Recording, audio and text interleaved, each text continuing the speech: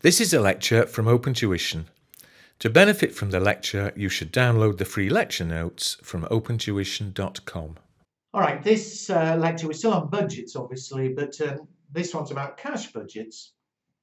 And I did mention earlier, when I mentioned the master budget in one of the earlier lectures, I said that most companies will prepare what we call a cash budget month by month, which is exactly what it says. It's just forecasting what cash we'll receive, what cash we'll pay, and as a result, what our cash balance at the bank is going to be each month. This is normally done monthly. And it's of interest because if we forecast that, in June I'm going to run out of cash, well, we need to start making arrangements. You know, are we going to borrow some cash? Are we going to try and spend less money or whatever? Anyway, to make full sense of what I mean, let's do an example. And if you look at example 3, have a quick look at what we're given. We're presented with the following forecast data for the organisation from November X1 through to the following March X2. And so you've got there for November, December, January, February, March. We're told what we've budgeted the sales to be, the purchases, the wages, the overheads, the dividends we're going to pay, capital expenditure we're going to have, buying machines or whatever. There's a lot of information below, which we'll read through in detail, obviously, when we come to. But it says, prepare a monthly cash budget for the 3 months from January to March. Now, you may wonder, why have they told us what's happening in November and December? Well, you'll see that as we go through it. But we're asked for each of the 3 months, January to March, to prepare a cash budget. And standardly, I'll do it in columns, January, February, March. And so we'll read all the relevant information. But what we want to do is we want to list what cash do we expect to receive and what cash do we expect to pay each month. And then, as you'll see, we can sort out what's going to happen to the cash balance. So let's look at the receipts. Now, the receipts of cash, of course, will come from sales, and we know what the sales are forecast to be each month. But look at note A. The sales are 40% cash, 60% on credit, and credit sales, customers pay us 2 months after the month of sale. So, January. Look at January's sales. January's sales are 110,000. The cash sales are 40% of them. So if we sell 110 in January, 44,000, 40%, are for cash and will be received immediately. The other 60% is on credit. And so although the credit sales in January, 60% of 110,000 are 66,000, we won't get the cash for them in January. It'll be 2 months later. So February, March, we'll get 66,000 in March. So make sure you're clear there. 110 is what we sold. 40% was for cash and get the cash in January. 60% on credit, get the cash 2 months later. What about February sales? 130. 40% is in cash.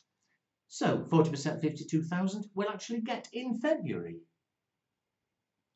The rest will be 2 months later, which is April. Well, we're only doing our budget for January, February, March. I'm not bothered about April. Similarly, March's sales, 140. 40% of them, 56,000, is for cash, and we get the cash immediately. The other 60%, we'll get the cash 2 months later in May, but again, not relevant. Well, now you should realise why we were given information for November and December. Because November, we sold 80,000. 40% of them will have had the cash in November. But the other 60%, which is 48,000, the cash would come 2 months later. So sell in November, 2 months later, December, get the cash in January. So in January, we'll have had the cash from November's credit sales, 60% of 80, 48,000. December, we sell 100,000, but 40% cash would have had the cash in December, but 60% on credit. The cash will come in January, February. So I do hope you see what's happening. We know how much we sell each month, but what we're trying to get is how much cash do we receive each month. Now, those are the only receipts that are mentioned. So the total receipts, 96 in, nope, 92 in January, 112 in February, and 122 in March. I do hope I've added it right, I think I have. What about payments? Well, we're told there what the purchases are each month, but look at note B. Purchases are paid the month following purchase. And so, when will the cash actually go out? We know how much we purchased in November. The cash will have been paid in December. Not relevant. We're doing January, February, March. Purchases in December, though, 60,000. We'll pay the cash a month after. The month after is January. So we'll pay out 60 in January for whatever we bought in December. Similarly, January is 80. We'll pay a month later. The cash will go out in February. February is 90. The cash will go out a month later in March. March's purchases, we won't pay the cash until April. We're not doing April. Wages. Again, we know the expense each month, but note C tells us 75% are paid in the current month and 25% in the following month. So what about November's? 75% to be paid in November, not interesting to us. 25% the following month, 25% in December, not interesting to us. December's wages, though, 75% are paid in December. 25%, though, are actually paid the following month, which is January. So 25% of 12,000, 3,000 will be paid in January. What about wages in January? Well, 75% of them will be paid in January. 75% of 16 is 12,000. The other 25%, or 4,000, will be paid the following month, which is February. February's wages, 75% or 15,000 is paid in February. The remaining 25% or 5,000 the month following is paid in March. And finally, March's wages, 75%, which is 18,000, is paid in March. The remaining 6,000 is still owing and will be paid in April. So there's, we don't need to bother adding them up separately, but there is the total cash paid each month in respect of wages. Next, overheads.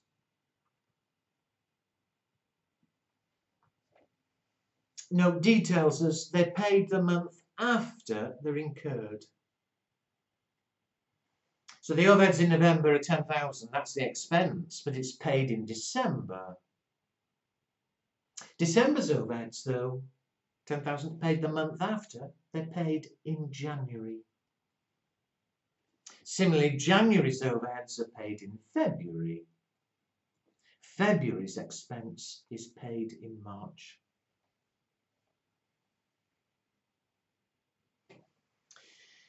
Dividends won't affect our profits, but it's a cash flow, obviously.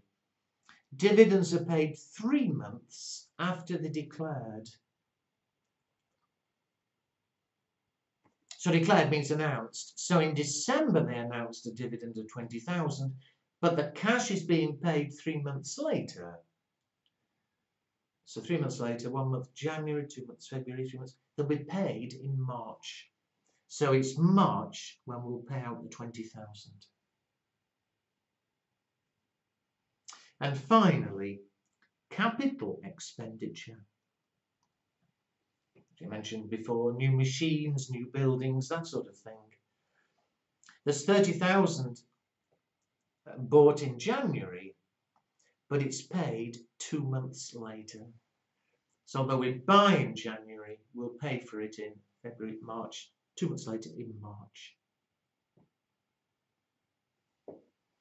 And so there we are, it's just following instructions, but as a result, the total cash payments, January, 63.75, 85,000. February, 114,000. March, better use my calculator here, 90 plus 5 plus 18 plus 15 plus 20 plus 30. 178,000. And so having listed the cash receipts, cash payments each month, we can get the net cash flow. January, receive 92, pay 85, so a net receipt of 7,000. February, receive 112, pay 114, so a net payment of 2. March, 122, pay out 178, a net payment of 56,000. And finally, if you remember, I said the objective was to be able to forecast what the cash balance would be at the end of each month.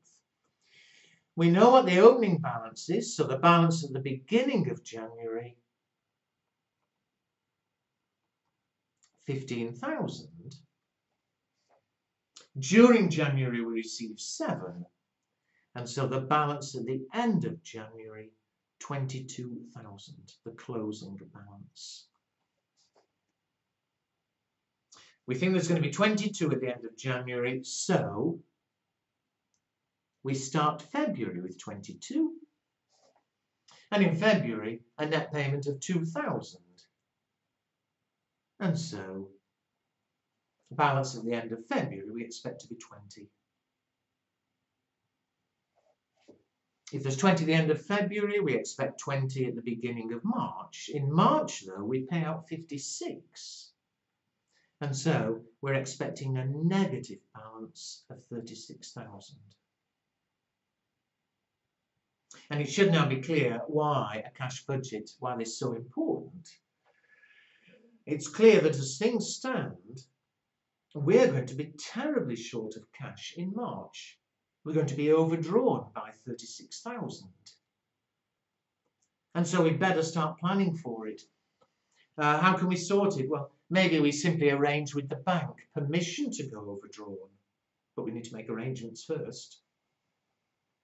Or maybe we decide we're going to have to borrow money. It'll take time to arrange. Or maybe we'll look at things and say, oh, a huge expenditure was that 30,000 on capital expenditure. If I could delay that by a month, perhaps we're okay. You know, either by taking 3 months to pay, or instead of buying our new machines in January, buy them in February instead. Because if I could delay that 30, there's not such a big problem. Similarly, dividends, if I could delay it. All right, there may be a problem in April, but we don't know what's happening in April. But the point is, having forecasts with problems in March, with time to make plans, see how we could try and receive more money, see how we could try and reduce payments, or, again, arrange with the bank that we're allowed to go overdrawn. Okay, we're nearly there. There's just one more lecture, it'll be a very short one, to complete the chapter.